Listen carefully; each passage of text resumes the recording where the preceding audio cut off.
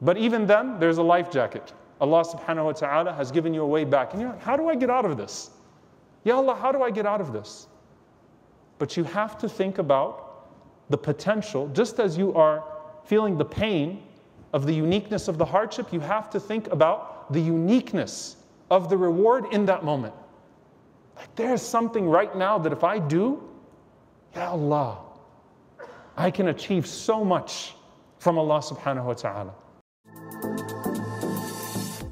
Dear brothers and sisters, one of the most beautiful things about paradise, about Jannah, and it is full of beauty, and Allah has prepared for its inhabitants, may Allah make us amongst them, that which no eye has seen, no ear has heard, and no imagination could ever comprehend. But one of its most beautiful traits is that it never gets old. What that means is that every day when you think you have peaked in terms of beauty, it gets more beautiful.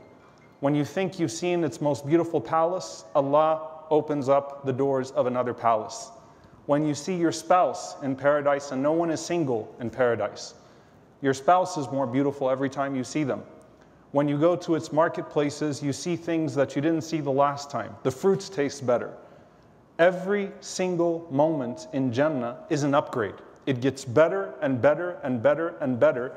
And Allah is surely capable of that being never ending. May Allah subhanahu wa ta'ala make us its inhabitants. Allahumma ameen. And no one in Jannah thinks that they have anyone above them. So that's also one of the blessings of Jannah, is that you don't have the fear of missing out. The person who is in the lowest level thinks that they must be in the highest level because of what Allah is unveiling for them. That's the beauty of paradise. It keeps getting better and better and better and better. Blessing after blessing after blessing after blessing. The counterpart to that is this dunya, is this life, where sometimes you get hit by a hardship and you think, this is the hardest it's ever going to get. And then something else happens, and something else happens, and something else happens, and something else happens. And so the idea of it all falling apart. And of course, the way that we come in to the way that we then age, and the way that things start to wither away, we lose our appetite for this dunya, and it just seems to sometimes fall apart. And of course, that's true also in the collective sense with al-fitan, with trials and tribulations. They start to strike one after the other, to where you feel like you can't catch up. On an individual level, you get hit and you think, this really hurts. And I think that this is the hardest it's going to get. And then something else happens. You look to the world, and if you are an empath, the believer sees a person falling off of a plane in Afghanistan or off of a boat from Libya. And where does my heart go to? How can I encompass all of this? May Allah make it easy for all of our brothers and sisters wherever they may be. So Jannah keeps getting better. Dunya, seemingly at least, seems to keep getting worse. And one of the things that happens to us is that sometimes it's also our perception that when one trial hits, we read into things that aren't necessarily trials as being trials after that, or we magnify our trials. You know, it's like if someone is in a boxing ring and they get hit and they say, you know, you can tell that the fighter was never the same for the rest of the fight, even if they managed to get back up and they managed to recover, but the effect of that hit was there. And so sometimes what happens after a major trial hits you in life, you start reading into it way more than what should be read into it, and it's like, Ya Allah, why is it all falling apart? What's happening? Why do the punches keep on coming? Now what I want to talk about is that lowest point, because undoubtedly there is a point that all of us will reach that will be our lowest point. And it doesn't necessarily need to be our lowest point in terms of the severity of the tragedy. It could be the circumstances that we are in when that happens. Surely Ta'if, which we know was the lowest point of the Prophet ﷺ because he said so. Ta'if hurt more because the Prophet ﷺ did not have Khadija radiallahu ta'ala anha to wipe his wounds. There's no doubt about that. There is also a decade of rejection that precedes Ta'if that makes it that much worse. And so sometimes, and that's why every trial is unique, it's the circumstances around, it hits you at the wrong time, and wrong in quotation marks, wrong time, and it's like, Ya Allah, this is horrible. I don't know how to get out of this. I don't know how to move forward. And of course, certain trials also have a permanence in regards to the consequences in life. You lose someone you love, as much as you cope, that person will not come back to this earth. Something falls apart, sometimes there's a permanence to that. Now, what do we do? And I don't want to just talk about this from the perspective of hardship as a whole. I want to talk about that lowest point and how you actually take that and do something with it that's very unique. Because when you're at that lowest point, you know what else you are? You're most vulnerable. You're most vulnerable in that you're most likely to put your ego to the side and you can humble yourself most to Allah subhanahu wa ta'ala. So you're most vulnerable, which has the capacity to reinvigorate your dua, your prayer, your reflection, your worship. Sometimes you see a relationship and they say the best thing that ever happened to that relationship was that it hit crisis. And out of that crisis, we learn things, certain things happen, and you look back at that and you see that was a turning point. So your ego gets put to the side. You're humbled. And when you're humbled, you're in a perfect place to make sujud and to cry out to Allah in prostration and say, Ya Allah, I'm humbled. You're also in that vulnerability in a perfect place to rethink things, to be introspective, to actually start to think about what preceded that moment and what can be done after that moment. So it's an interesting place that you find yourself in. And you have to remember that Allah subhanahu wa ta'ala doesn't give you a swamp. Allah gives you a springboard. When you're in that low point, you have a chance to jump up. There is no fall that any of us will ever encounter than the literal fall of Adam alayhi salam from paradise to earth. But even then, there was an elevation in his station, his maqam, his status with Allah subhanahu wa ta'ala, that made his station even greater than before he fell. The same thing with Yunus alayhi salam plunging to the bottom of the ocean. That's a fall that none of us could probably quite come to terms with. But you're in this place where you can rethink. You're in this place where you can reevaluate, reassess, and then get back somewhere, or where you've actually never been, and let it be an actual better place. And the reality is that a lot of times, especially when you're talking about the secular sense, when someone hits that low point, they talk about their potential from that downfall in this world. It's restricted to this world. That's the problem with a dunyawi dunya, a worldly worldview. It's so restrictive. It's so limited. What's the maximum they could talk about? Your potential coming out of that. And certainly, that's part of it, that there's a certain potential of strength and resilience that can be gained from that place. But when we think about it also in terms of the potential of a higher place in paradise, the potential of a higher station with Allah subhanahu wa ta'ala. And we're taught not to necessarily wish for the low point to achieve that potential. Very beautiful dua from Salam ibn Abi Muti' rahimahullah ta'ala. He used to say, Allahumma in kunta balaghta ahadan min ibadika as-salihin darajatan bi bala faballighniha bil afiyah. Oh Allah, if there is a station that you have gotten people to through hardships and trials, then allow me to reach that station without the trial. That was his dua. If you let someone reach a certain position, we read about Yusuf alayhi salam, Ayyub alayhi salam, Yunus alayhi salam. I mean, the only prophet who we know that walked away from his people prematurely, yet he was the first prophet that Allah revealed to the Prophet sallallahu alaihi wasallam in the spirit of praise. He got back up and he elevated only by the mercy of Allah subhanahu wa ta'ala. And Ibn Mas'ud radiallahu ta'ala anhu is narrated to have mentioned that most of the people that enter paradise don't enter paradise by a good deed that they do, but by the way they responded to a hardship. A hardship came your way and there was a sabr, an ihtisab, a patience, a resilience, a steadfastness that you showed, and that was the means by which Allah subhanahu wa ta'ala delivered you to a place that you otherwise would not have been able to get. The thing is that you don't see that place right now. And so sometimes it becomes hard to be able to see outside of where you are at the moment, to be able to see light at the end of the tunnel, to be able to see that position in a paradise that you can't even imagine. It's hard to imagine it, it's hard to grasp it, it's hard to act in accordance with it, but that's what makes it so rewardable.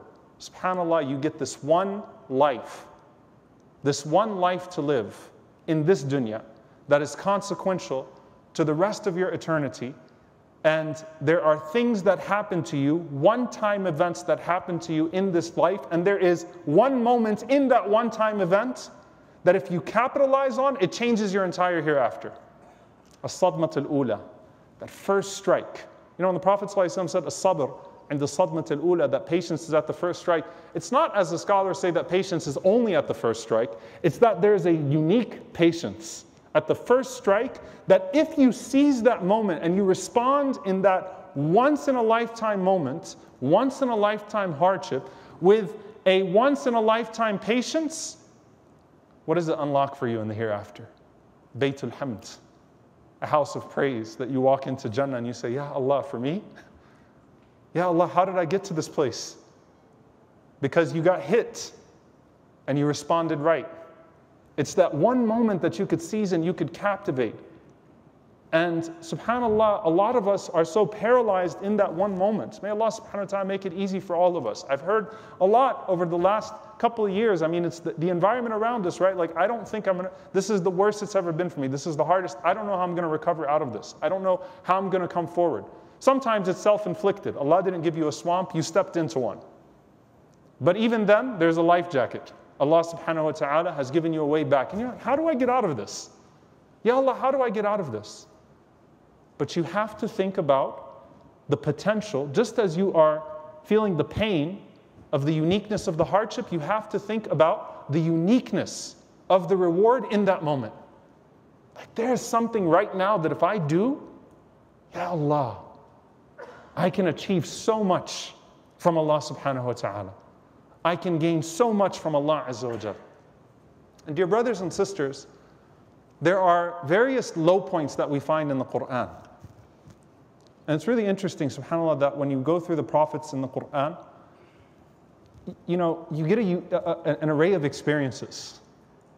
Sometimes Allah gives us a lot about their da'wah, about their call. Sometimes Allah gives us a lot about their people. Sometimes Allah gives us a lot about their circumstances. But one thing that's almost always consistent is we learn about their hardships. Almost every prophet that Allah subhanahu wa ta'ala tells us about in the Quran, there is that moment. Rabbi inni maghloob, fantasir. Oh Allah, I'm overwhelmed. I am in need. I am faqir. I am poor, in need, vulnerable. Bima anzalta ilayya, for what you would descend upon me, your blessings. I'm in need of your blessings. Ya Allah, I'm feeling overwhelmed. Ya Allah, where do I go from here? La ilaha illa anta subhanaka inni kuntu min al-zalimin. Rabbi inni massani ad-dur. Oh Allah, I'm struck. Oh Allah, have mercy on me. Almost all of them, why? Because pain is the universal human experience that we can all relate to. But that unique reward, that unique place. And I want to end this khutbah because I don't want to make this too long. I want to end this khutbah by putting you in a conversation with your mother. Your mom, my mom. al-Mu'mineen Aisha radiyallahu ta'ala anha. You know, it's really interesting. I remember the first time doing a study of al-Bukhari, how many times hadithatul ifk, the slander, the chapter of the slander of Aisha radiyallahu anha comes up. Because there's so much fiqh. It's so long when she tells her own story of how she was slandered and the circumstances of it. And there are tangents in her story. She goes off on a tangent sometimes. There is fiqh in there. There's jurisprudence to be learned. You go through the books of hadith, you can go one by one, capture this moment, capture that moment, and these gems. But if you're sitting in a living room with your mom, Aisha radiyallahu anha, and she is our mother, and our mother felt a lot of pain, and I'm listening to my mom talk about the most painful moment in her life, where everything was darkness, where even the Prophet ﷺ, who was always a source of comfort to her, even the Prophet ﷺ was withheld from comforting her in those moments. All alone, did absolutely nothing wrong, and her honor is being dragged through the streets of Al-Madinah. Our mom. And our mother's talking to us. She's talking about the moments. She's talking about what was going through her mind. She's talking about what ayat of Quran she could remember and the ones that she couldn't. She's talking about how she felt when people looked at her, how she felt in this conversation, how she felt in that conversation. I was just paying attention to this one sentence that she says. And she says, Wallahi ma dhanantu an yunzila fi sha'ni wahya. She said, Wallahi, I never thought that Allah would reveal Quran for me. Who am I? So that Allah would reveal revelation from the heavens for me. That's your mom talking. I didn't think I was worthy of that. I never would have imagined that Allah subhanahu wa ta'ala would reveal Quran for me. Who am I? 10 verses of the Quran come down to defend me. Who am I? And يتكلم بي القرآن, that the Quran would speak about me. I never thought that revelation would descend from the heavens for me. Dear brothers and sisters, we don't know what comes from the heavens for us when we're in those low points. But we know that the Lord that descended those verses from the heavens for Aisha radiallahu anha, and the Lord that rescued Ayyub alayhi salam and Yunus alayhi salam and our Prophet sallallahu alayhi wasallam and answered those prayers is the same Lord that we're calling upon. أَمَّنْ يُجِيبُ الْمُضْطَرَّ إِذَا دَعَاهُ وَيَكْشِفُ السُّوءَ أَإِلَهٌ مَعَ اللَّهِ. Who else are you going to call upon? وَاللَّهُ لَا يُضِيعُ أَجْرَ الْمُحْسِنِينَ لَا يُضِيعُ أَجْرَ الصَّابِرِينَ. Allah does not let the reward of the good doers go to waste, nor does He let the reward of the patients go to waste. And so when you're in that moment, dear brothers and sisters, and you're thinking, now I have a window where I can really capitalize on the reward. Remember that there are things that would come down from the heavens for you that you will only see when you make it to paradise, bi'idhnillahi ta'ala. And do not belittle yourself to where you think that the mercy of Allah subhanahu wa ta'ala will not encompass you. If our mother Aisha radiallahu ta'ala anha said that, I never thought Allah would reveal Quran for me. Who knows what Allah subhanahu wa ta'ala will do for us. We ask Allah subhanahu wa ta'ala to grant us patience, to grant us steadfastness, to maximize our reward, to grant us the highest station in this life, to allow us to reach our maximum potential in this life of pleasing Him, and to allow us to reach the maximum position and station in paradise in the companionship of our beloved Prophet sallallahu alaihi wasallam. We ask Allah subhanahu wa ta'ala to forgive us for our weak points, to forgive us for our shortcomings. We ask Allah subhanahu wa ta'ala to make the best of our deeds the last of them, and the best of our days the day that we meet Him. Allahumma ameen. أقول قولي هذا واستغفر الله لي ولكم ولسائر المسلمين فاستغفروا إنه هو الغفور الرحيم.